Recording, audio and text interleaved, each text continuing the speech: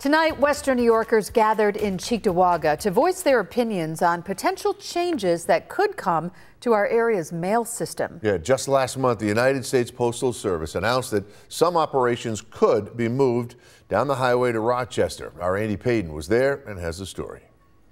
150 miles. I mean, it's really ridiculous. That's how far a letter would have to travel, even if you're just sending it to your neighbor. What we are discussing today is taking the service out of our public postal service. If a proposed plan by the US Postal Service goes through. I don't understand why we just cannot update the current system that we have right now and keep the current employees at their facility. Last month, as a part of a $40 billion nationwide investment aimed at modernizing mail delivery, the Postal Service announced it is considering transferring some of its William Street operations to Rochester, meaning all mail coming into the Buffalo area would first have to go through there. We do not anticipate any changes to residential and business time of delivery. The Postal Service claims residents won't notice a difference. These changes will make our process more efficient and dependable and would save them $3 million a year locally. Mail will continue to be processed and delivered in 2 days. But residents don't buy it. It appears as if Buffalo is an afterthought. And it's what caused more than 100 strong to show up tonight in protest. These are human beings who work and punch the clock just like the rest of us. Demanding the distribution center and the jobs within it stay in Buffalo. This plan to move Buffalo's processing and distribution center is dead on arrival in Western New York. Now, as we said, this is just a proposal and all of this is still under review, but for those who are unable to attend tonight's meeting,